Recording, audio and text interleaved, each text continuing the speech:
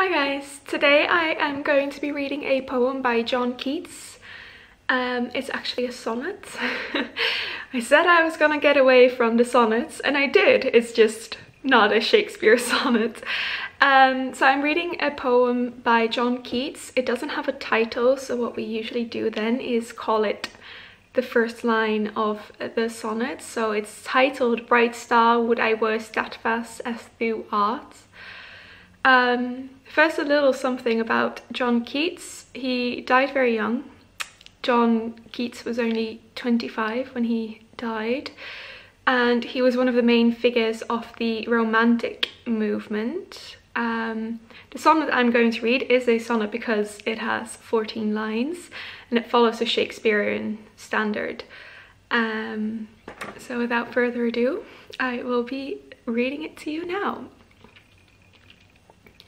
Bright star, would I were steadfast as thou art, not in lone splendour hung aloft the night, and watching, with eternal lids apart, like nature's patient, sleepless Eremite, the moving waters at their priestlike task of pure ablution round earth's human shores, or gazing on the new soft fallen mask of snow upon the mountains and the moors.